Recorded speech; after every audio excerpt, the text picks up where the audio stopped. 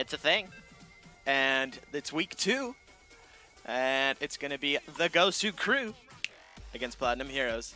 So, I will, in effect, be supporting the Platinum Heroes side with a little bit of bias towards them, but that's only if they don't lose. Kappa. Alright. Oh, Dark Thunder, you the man. Oh, man. Heart. Here, we gotta switch back. Heart. Heart for days. Give them some love in the chat. Now, guys, a fun rule with me is I have a rule where I like to... I think it's best as 7.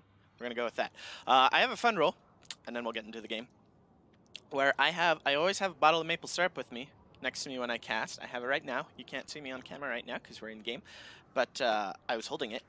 Now, you can pick a couple of requirements. If some certain things happen in the game, I will, after the game.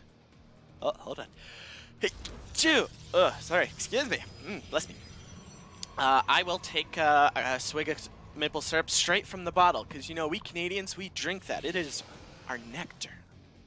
Our delicious, sweet treat of liquid. You know. So, tell me what you want.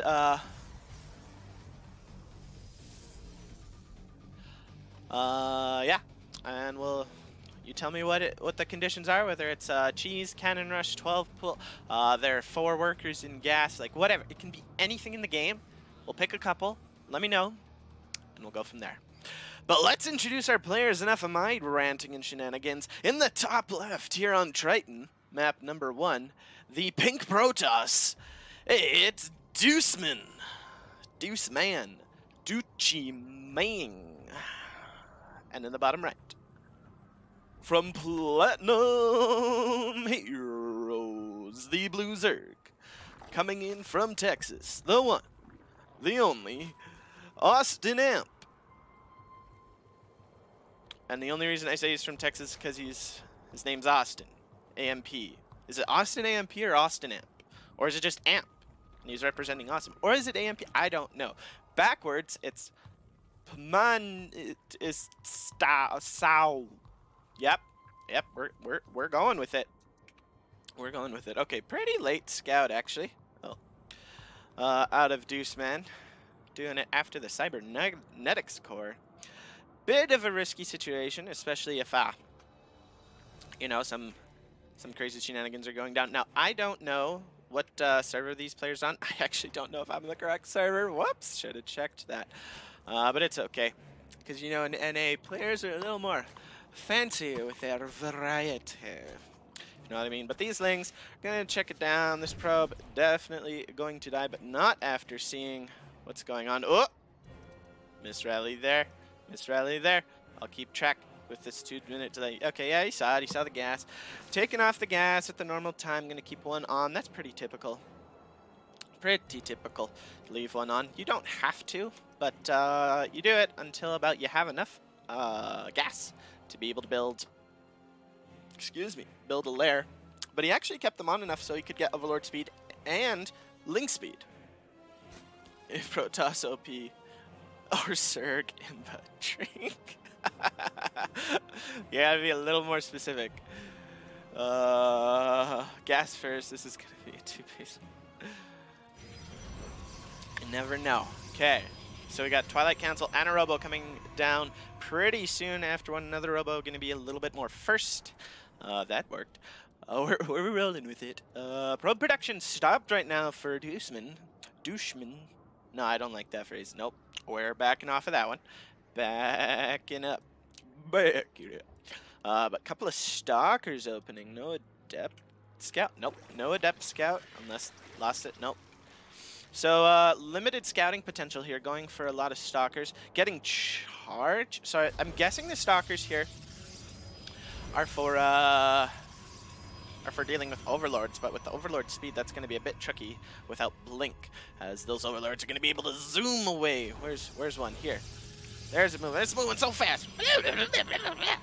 That's the sound of a faster Overlord. Dark Thunder, thank you, mommy, for the follow. That's number 1. We have a goal of 4 today, guys, because I am 4 away from affiliation Oh, thank you, Atira, for the shout out. And Haroku999. Mighty fine. Thank you. That's 2 to go, guys. Dos mas. Dos mas. That's how we speak Spanglish. And that's the way. I like it. Okay. So here in the protest base, we've got a bunch of gateways down, so it is going to be a 2-gate all-in.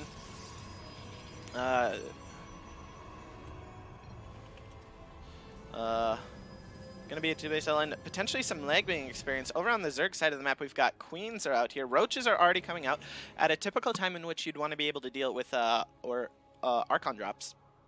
Whenever a pylon dies, you must drink a maple syrup on Overlord within the first 5 minutes. I'll agree to that.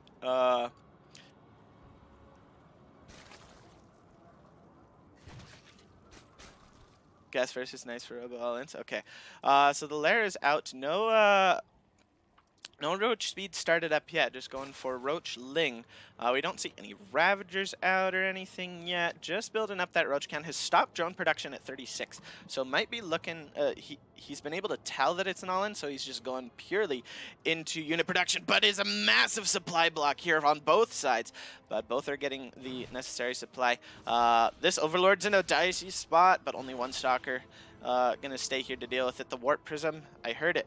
Where is it? There it is. Bunch of charge lots coming in now. We'll look at the unit step, but the Roaches are here to meet them at the ramp. A nice positioning here. Duceman gonna have to fight up the ramp. The Zealots, there's just so many of them, are gonna be able to wrap around the Roaches. Roaches, in order to deal properly with Zealots, need to kite. Not a lot of kiting here, but the Big Daddy Immortals are here now, and this looks like it's just gonna be too much. AustinAMP does not quite have enough in terms of army supply. The soup does not lie. The Zealots are now into the mineral line of the natural. Thank you, Juvator, for the follow. And here comes everything. There's only a handful of Roaches left on the production tab. It's just a few more, but this is just about all she wrote. The natural base will fall. The Warp Prism uncontested here in the sky. Gonna pick up the Immortal. And oh my gosh, we've done it. Tassad, 12, and Papa Panda, you've put us over the top. Tacit with the 50th official follow, and Papa Panda with 51. We've made it, guys. We are affiliated. I don't know how it's going to work, but GG, there's just too much here for Duceman, and AustinAMP is going to tap out. Okay, we're still checking in on stuff, guys, so let's break down that game. So, trying to remember their names. AustinAMP, the Zerg, for Platinum Heroes. He did the right thing in terms of scouting. He went for the play to scout. Oh, the lighting makes Lieutenant Maple Moose. The blue parts. Look, see? It edits it out. So awkward. So he got the Overlord speed, which was very good, and the Link speed, and he scouted. He scouted what was going on. So he saw the amount of gases. If you do not see any gases at the natural, you know that's a big tell they're doing for some kind of swarm toss, 2 base all, and especially if they're not going for a 3rd base around the 4:35-minute mark at the latest. So he knew it was coming. So he started to prepare, but he didn't drone up fast enough, because if you see that out of the protest, you know you've got some time. You've got some time before there are enough Immortals, enough gateways and everything, so you just drone. But I think there was some serious supply block issues. Let's see. Let's take a look. So time supply blocked. He was a minute supply for a minute of the game.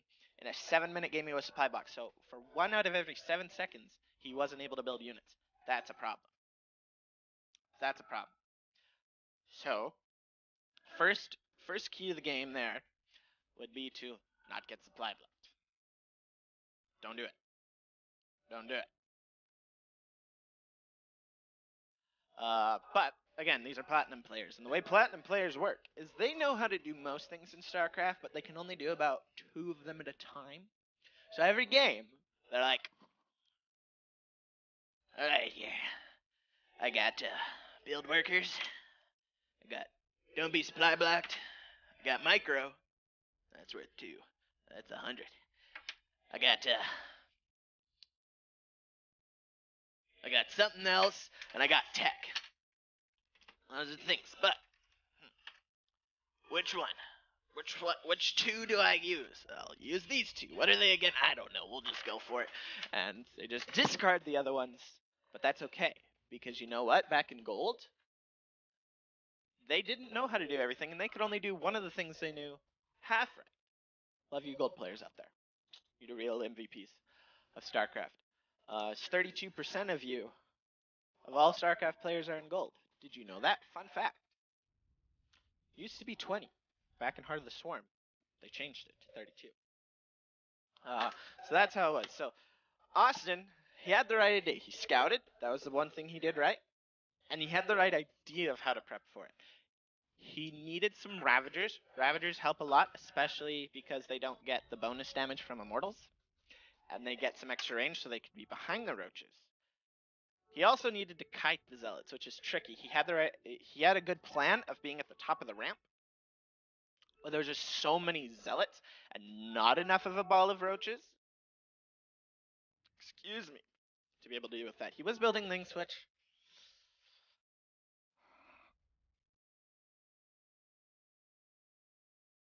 It wasn't. Since there were Zealots, it wasn't that good. But hey, that's the way it is.